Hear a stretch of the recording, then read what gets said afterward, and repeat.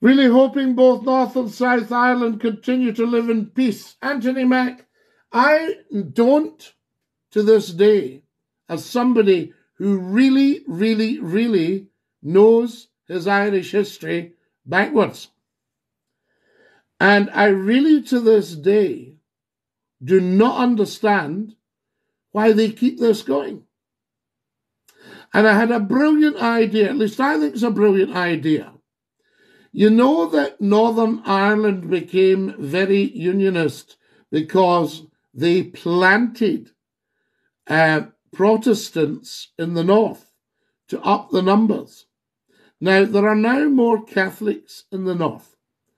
Why doesn't Scotland and the Scots do a deal with Northern Ireland and the Northern Irish people and say, if you are Protestant and want to come to Scotland, feel free to do so, and say to the Scottish Catholics, if you are Catholic and you want to go to Ireland, please say so, and we will plant you in both places.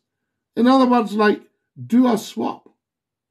So instead of having a lot of unhappy Irish Catholics in Scotland, have happy Irish Catholics in Northern Ireland.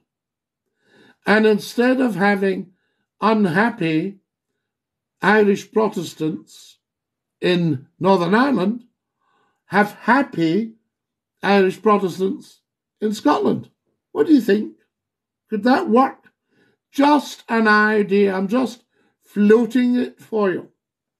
Right? I'm not interested in any of your anti-this and anti-that and your sectarianism and your puerility and your half-witted idiots and schemes trying to cause trouble.